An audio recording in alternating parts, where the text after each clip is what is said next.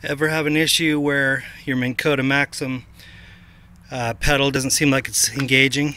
Mine was engaging intermittently, and now it seems to have stopped permanently. Well, there isn't an actual normal switch in there. There's an electronic switch, like a reed switch. The way you get that out is there's a little tab underneath. You can kind of pull it to the left with your finger, and then this pops up. And there's the little reed switch down in the hole. Right here you have a cheesy little magnet. What you want to do is remove this magnet. Just yank it out. Here's what it looks like. Just a tiny little thing. And then it came out of this little square hole. So what I do is I get a used up piece of zip tie and a pair of wire cutters,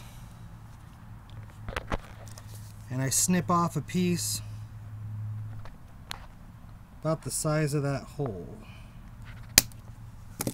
like so. Let me get a little cleaner one here.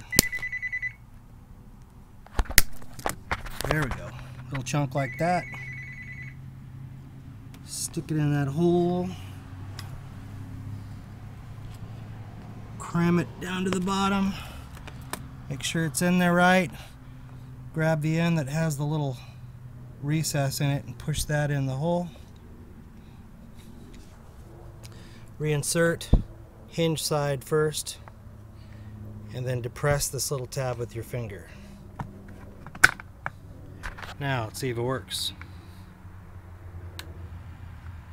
Bingo. You can hear the little click, click, click.